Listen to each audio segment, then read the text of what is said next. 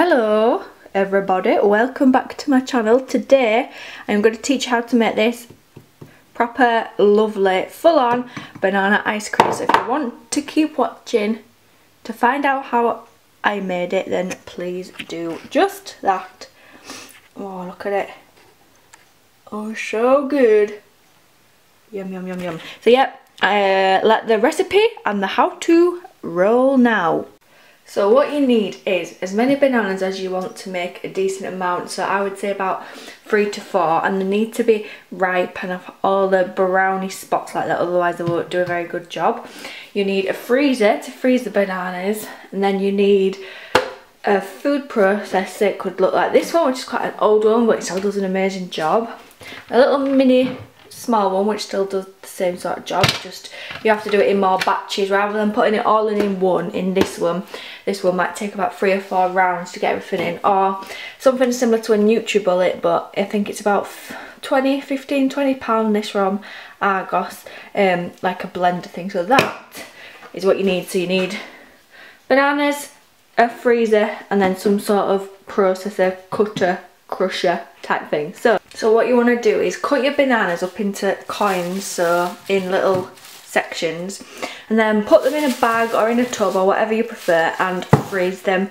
You can stew them for, I'd say, about a minimum of 4 hours for this to work, but overnight is better if you can. So now what we need to do is put the frozen bananas into the blender.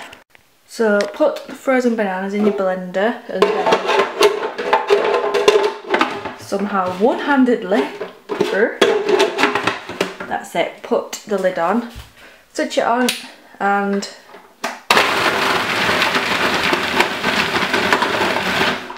mix it. So if you can already see, it starts to kind of go like breadcrumbs. So I'll show you the stages. So this is the point we're up to now. It literally looks like breadcrumbs, it really does. You would not think that is bananas or would make banana ice cream.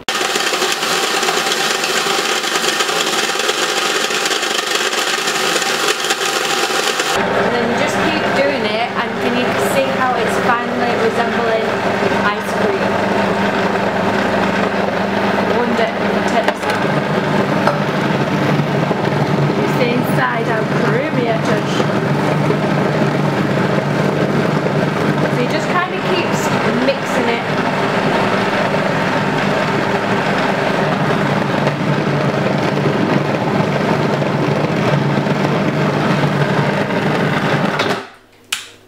Let's have a look. There we go. I think it's hit the creamer point. Get a spoon. Oh.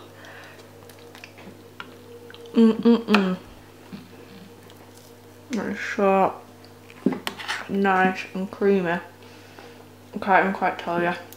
Now you can eat it when it looks like this, it's no problem at all, but to make it far more ice creamy, if you just put it in a box, like a lunch box or a Tupperware box or whatever, and then freeze it overnight, it'll come and it'll be scoopable, which I will show you in a sec.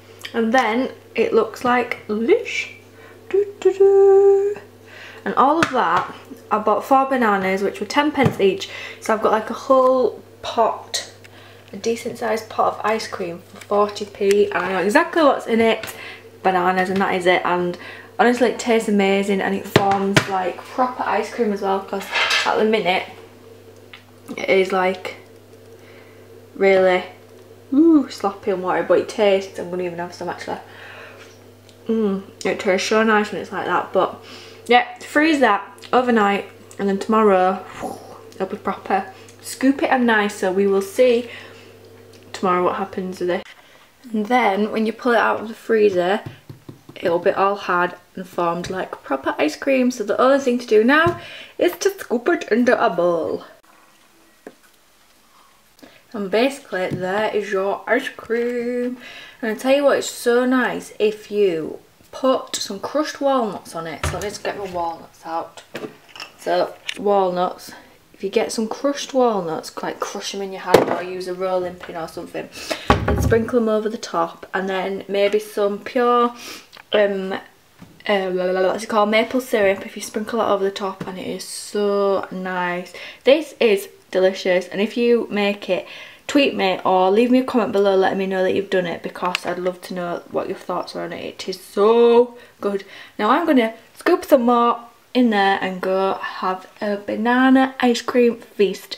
So thank you so much for watching this. Do all the usual stuff. Like if you liked it, subscribe if you subscribe to it. Subscribe if you want to see more, and thank you very much for watching. Goodbye.